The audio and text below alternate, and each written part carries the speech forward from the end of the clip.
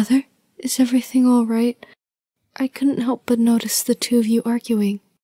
Marlene, where did you even come from? This isn't your business. Is this the helpless daughter you were referring to?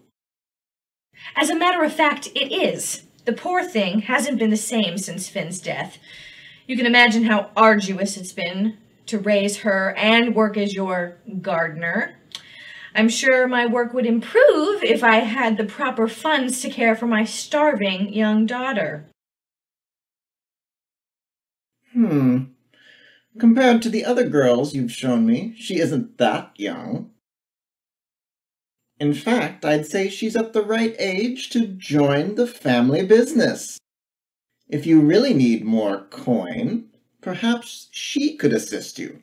She could work for me. No. I mean, she isn't suited for that kind of work. She's busy enough tending to her father. Speaking of, why don't you go to the market and buy us some supper for tonight?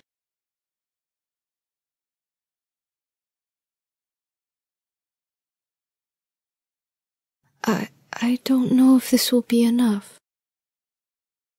Nonsense! This should be enough for tonight. You said so yourself that I am starving.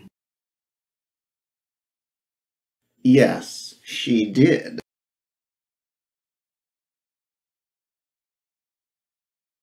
Thank you for your generosity, Mr. Schultz. Ta-ta, child. I look forward to doing business with you again.